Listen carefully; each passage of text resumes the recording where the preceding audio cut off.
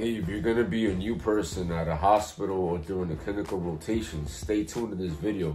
I'm gonna break down to you what you could expect. I got you.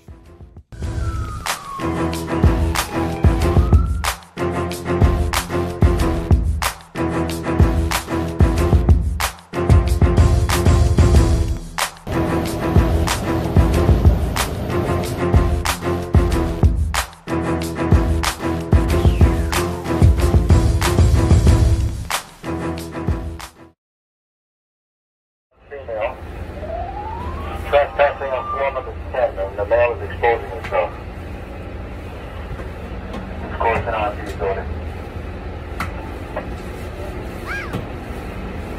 So basically what you could expect when you go into a hospital clinical rotation on the ambulance inside the hospital and etc., you could expect something that happened similar to me, where when I first became a paramedic and got to the South Bronx of New York City, there was a time about 1 to 6 months that it lasted for the people to break me in. Mind you, I did 9 to 10 months of clinical rotations there while in paramedic school. And after being cleared as a paramedic, I went back to the area to work there because I enjoyed it so much. And it still, after that, took 6 months for them to break me in. What I mean by break me in is for them, and when I say them, I mean my coworkers, the regulars, the veterans. It took them about 6 months to start feeling comfortable with me. And I feel, and the way I make sense of it, is that they were basically trying to see whether or not I was going to stick around, whether or not I knew my shit, and whether or not I was a good paramedic. So I say that to say this. On your first rotation, you could expect for people not to be all that social with you. You could expect yourself to feel like a fly in the wall. Why? Because camaraderie brings people together. So if me and you see each other on the street, we might not even say hello to each other. But if me and you go ahead and save somebody's life together, then that brings us closer and we're going to share that bond.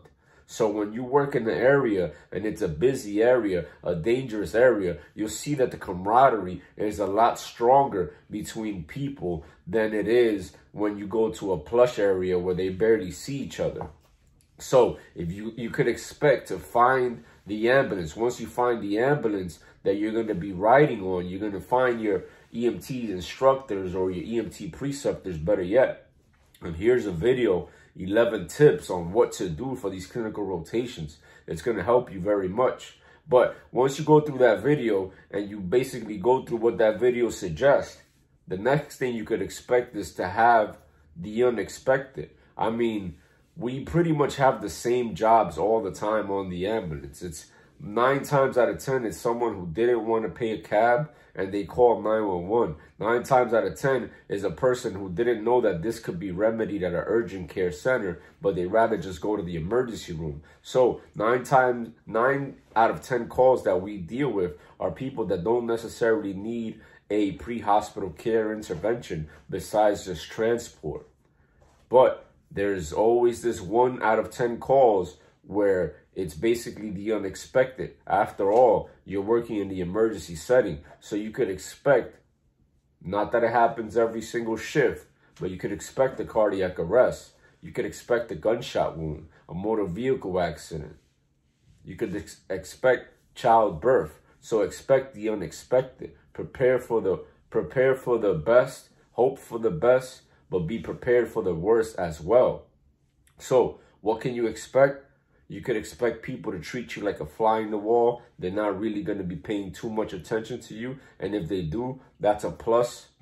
But don't expect for them to embrace you with open arms because of what I mentioned before about the camaraderie.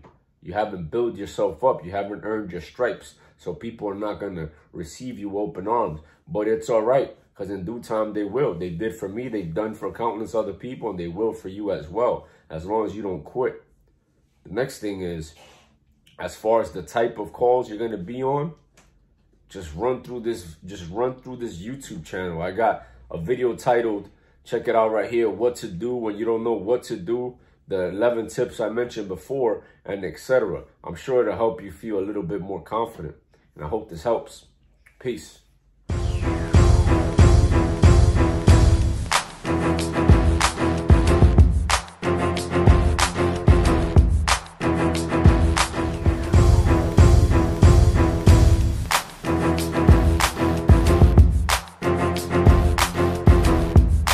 Peace.